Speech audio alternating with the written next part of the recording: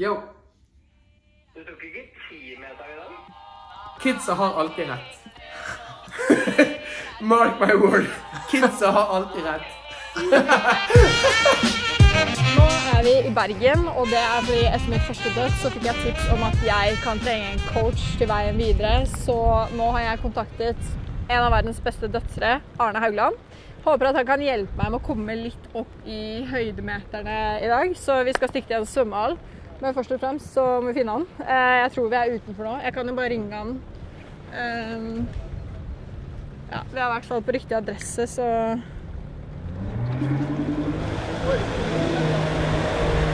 Hallo! Skal vi bare gå rundt? Der? Nei, kom ned. Ok. Hallo!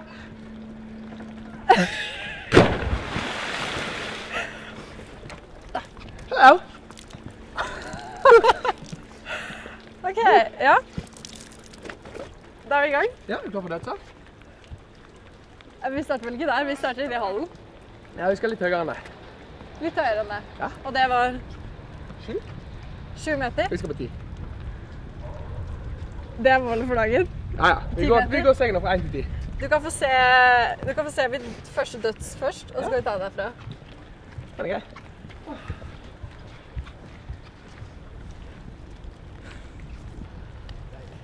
Alle.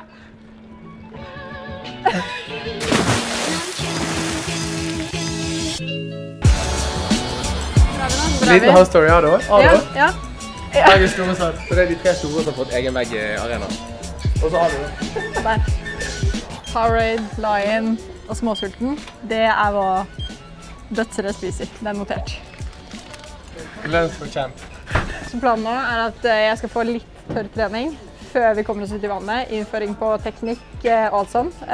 Det trengs, for jeg vet egentlig ikke hva jeg driver med.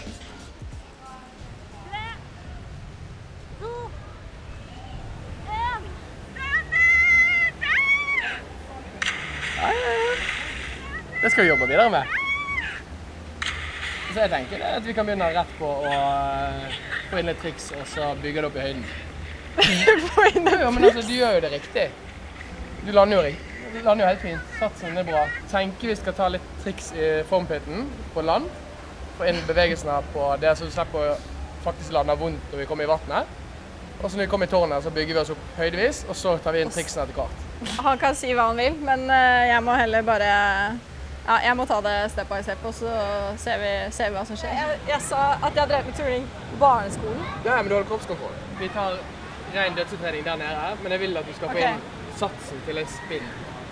Så går det frem, og så opp. Opp og ned. Sånn. Andre foten. Så uvant med feil bein. Det er derfor du tar kun det ene steget. Kom igjen, så der. Sånn. Kun det steget. Ja. Ok.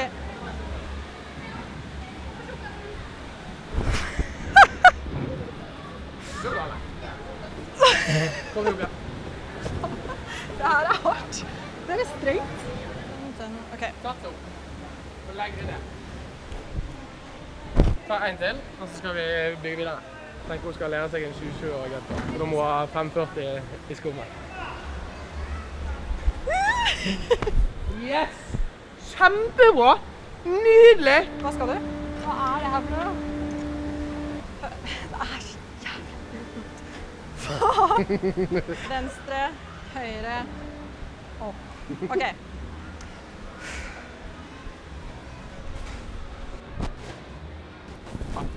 Det er ikke utgangspunktet for at det skal bli bra. Jeg er absolutt til stede. Så får vi se hvor tøff hun er mentalt når hun faktisk skal begynne å bevege seg opp med tårnet.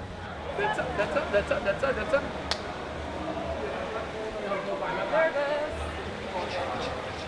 Vi får et signal fra han, så står det. Han kommer til å si 1, 3, 5, 10. Så... Ja, så han får det kjeft for at han bare hopper utenfor et klarsignal. Klarsignal kommer, og da må du gå hver gang. Du kan ikke stå og vente. Og du må hoppe på din tur. Good? Ja. Greit, da får du gå. Ja. Du kan hoppe vanlig nå.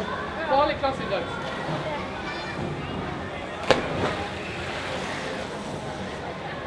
Altså for MR har du ikke tid til å gjøre en skikkelig døds, så det blir litt sånn ut inn. Men jeg tenker vi kan gå på 3 meter med en gang. Kommer det gå helt fint? Herifra skal vi ta rolige steg. Vi skal ta et par her, og så skal vi der. Og så tar vi ett på 7,5 før vi går på 10. Det som er greia der. 5-meteren og 10-meteren er basically akkurat det samme. Det eneste er at du svever litt lengre, og du går fra liksom å gjøre sånn til å gjøre sånn. Ja, men altså, det er bare en bitslap der. Det er ikke noe mer. Så fokuser nå på at du skal lære deg å gjøre det her, og så skal vi da gå på 5-meteren, ganske kjapt, og der skal vi jobbe. Det er 5-meteren vi skal drive og jobbe med teknikk, og med å bli komfortabel med å gjøre det. Det er her og der. Så blir det bra. Så, Sienna, kan vi gå etter deg? Jeg fungerer best med en dose medfølelse. Jeg får ikke det av deg. Nei, du får ikke det derifra, får ikke du det? Det kan du jo glemme. Jeg er klar for å dødse derfra. Jeg bare kjenner at jeg føler at jeg er delayed fra at jeg reagerer på alt som har skjedd hittil. Mens du må stoppe opp, og så må du møte meg litt her. Ja. Da blir jeg også, da smiler jeg meg. Jo, men jeg tok jo den nettopp. Er du klar? Ja. Da går du etter henne. Sporten handler om å pushe seg selv. Skal du ha det gøy? Skal det være gøy? Jeg tror ikke litt på det der smilet engang. Kom igjen. Ok.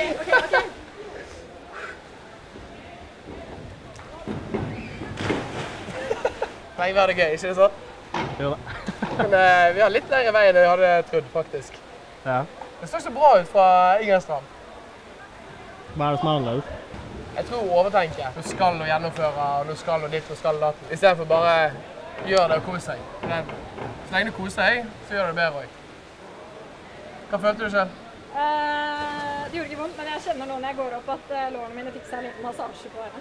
Du lukker på så vidt etter du kommer på en nedover. Bare hold deg lengre. Du glemte å ta hodet fram. Hæ? Du glemte bare å ta hodet fram. Ja, det kom det fram. Ja. Hva gjorde jeg da? Gjorde jeg sånn? Ja. Knus foran deg. Ja! Fra 3 og 5, det er der vi kjører mengdetreningen nå. Ideelt sett mest mulig fra 5-meteren. Det er der vi skal jobbe. Vi skal nå ta frem boblene, tenker jeg. Det kommer til å kjennes vesentlig mindre. Du må henge litt. Tør å vente før du lukker. Nå kommer du til å kjenne at du svever litt. Å, vær så god.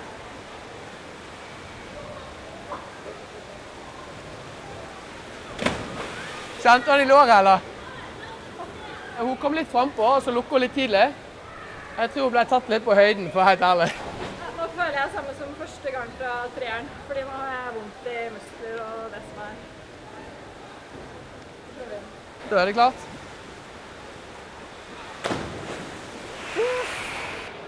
Det gjorde mer vondt i stad, så jeg følte at jeg gjorde noe bedre nå, men jeg vet at jeg fortsatt ikke helt. Ja, det kjenner jeg. Jeg landet litt her. Kanskje jeg mangler fortsatt det hodet da. Hadde du gjort det fra 10, så hadde det gjort veldig vondt. Det eneste som mangler, det er det hodet. Ellers er den helt perfekt. Ja. Ok, da er det hodet da, og så må jeg bare huske å få til det andre også.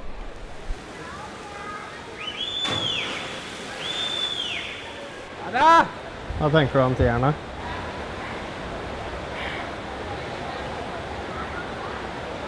Jeg føler at min taktikk med level up er at jeg ikke orker å tenke. At jeg er mer sånn, jeg har mer lyst til å stole på kroppen min og det vi har øvd på fra 5'eren, enn å la tankene stoppe meg på grunn av fryktene.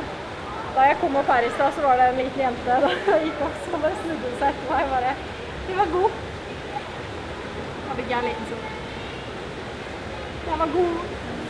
Nei, det er veldig gøy. Altså, du gjør jo det kjempebra da. Nå er vi der vi skal være. Men når vi holder på å trene, så bruker vi 5-meteren veldig, veldig mye. Og så skipper vi 7,5, for det er bare et tullesteg. En til, og så tar vi en pause.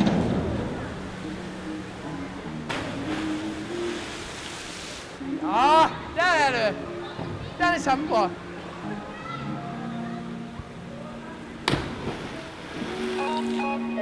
Jeg tror jeg har en rebell inni meg som steller seg på bakbena når Arne driver og pusher meg og snakker om 10'eren. Og så fort han legger fra seg det litt, og ikke har den forventningen til meg lenger, så er det mer en ramp som kommer fram og har lyst til å prøve seg.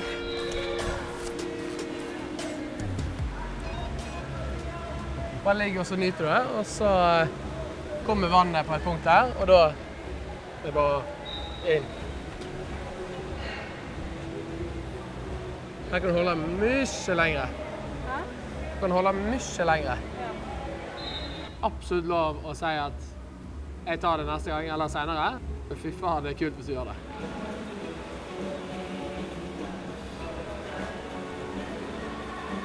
Ok, det er klart til deg. Ja.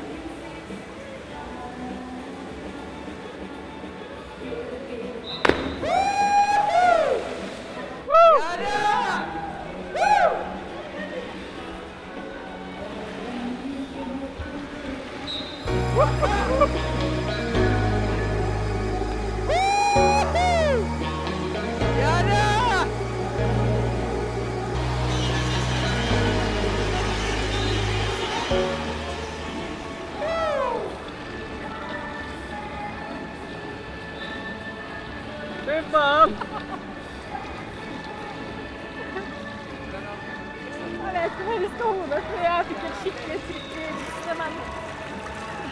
Nei, nå får jeg navnet på øret her, så sier Helena, jeg er stolt av deg. Jævlig respekt.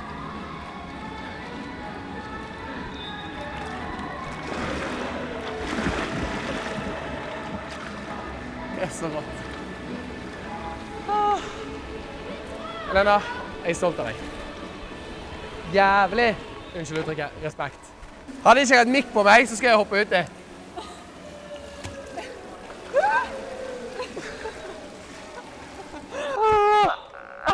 Herlig. Det. Respekt. Nå er du en dødser. Nå er hun en dødser, og vi skal gjøre henne til verdensmester. Og det var det. Perfekt timing. Vi har 3 minutter til viser på sengen.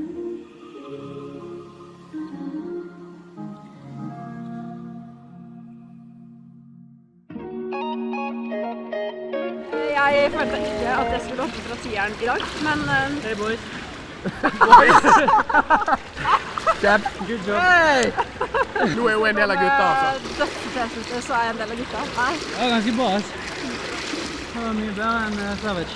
Faktisk. Så du Dødsen? Jeg så begge. Vi så begge. Faceplant var jeg på siste.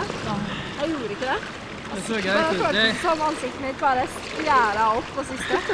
Men det er ganske mye for mange følelser du kjenner som ikke de ved siden av seg. Når du ser at Døds for oss også, enten så har vi vondt i baller eller i ansiktet, i øyet eller et eller annet, men vi kommer bare opp og er helt fullt. Jeg må lære meg å skjule smerten når jeg kommer opp, så jeg ser kul ut. Og så må du få inn noen fete triks. Da er du klar for konkurranse. Og så er jeg klar for konkurranse. Ja. Følg med videre i neste episode, så er du det.